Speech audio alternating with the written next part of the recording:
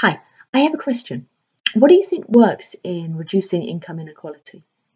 Is it active labour market interventions, raising the minimum wage, enforcing it, increasing social spending, improving access to quality education, or is it increasing taxation on the wealthy? All of those policies would likely reduce income inequality if implemented. But there's a further question. How do governments come to be motivated to implement those redistributive policies? I think to understand that question, it's useful to learn from history, to look at countries where there has been a significant reduction in income inequality and try to understand why that's happened. So, across the world, most countries are experiencing a rise in income inequality, but there is one region that bucks that trend, Latin America. Over the 2000s, Gini coefficient reduced by about 13%, especially in the southern cone.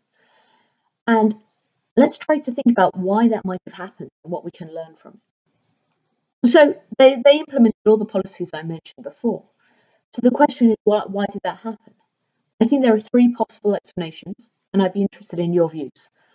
One is increased fiscal space. Over the 2000s, with the commodities boom, aid, economic growth, there was more fiscal space for redistribution. And also workers benefited in wages from the commodity boom. But I don't think increased fiscal space is a full explanation. I mean, there was also economic growth by about 2.6% in the 1990s, but that didn't trigger redistribution. Actually, income inequality increased.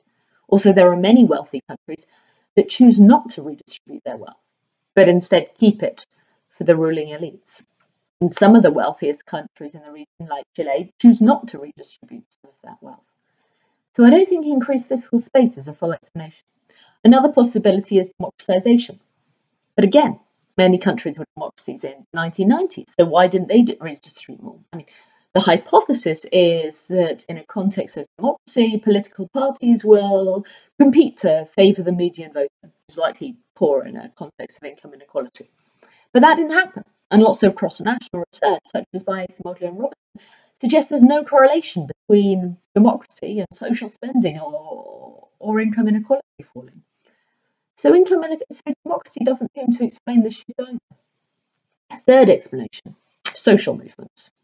Now, if we look at organised labour or indigenous social movement, there's a strong, statistically significant relationship between these organisations, social movements, and increased social spending and reduced inequality. Why could that be? How do social movements cause a reduction in inequality? Well, two ways, really. One is shifting government interests. So, for example, if indigenous groups occupy the Pan-American highway, they disrupt commerce and trade, threatening economic growth, threatening elite interests. Another possibility is by shifting ideas, by politicising inequality. And this is something I don't think we take seriously enough in development studies. Ideas really matter in perpetuating inequalities. People can take inequalities for granted. They might just think of it as a natural, inevitable distribution. They may not regard themselves as entitled to better services, better treatment. They may regard discrimination as natural. They may think that it's problematic, but hey, what can you do to change it?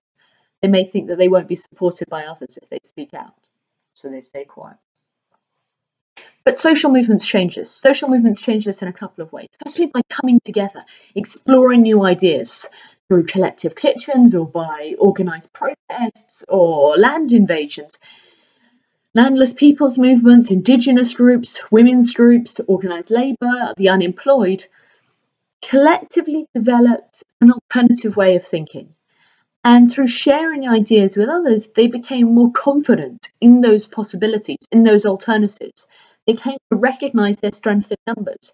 Through marching, through large-scale protests, they realised their strength in numbers. And they became more confident in an alternative. Their norm perceptions, their beliefs about what other people think and do began to shift. They began to become more confident in an alternative way of doing things. So slowly, incrementally, often conflictually, social movements politicised inequality, shifting ideas about what was possible and what was achievable in Latin America. And this also worked not only at the national level, but also through regional diffusion. When ethnic parties gained political power, other ethnic political parties formed in other countries. When they saw what was possible in Brazil or Argentina, they became inspired and wanted to try things out in their own country. So ideas really matter, and I think social movements shifted ideas about inequality in Latin America, leading to a rise in support for leftist parties and thereby an increase in social spending and a reduction in inequality. So what can we learn from this in the development community about what works? Well, trying to think about recognizing that social movements matter and trying to think about how we can support them, and also recognizing the power of ideas, the power of people's norm perceptions, that is, their beliefs about what others think and do.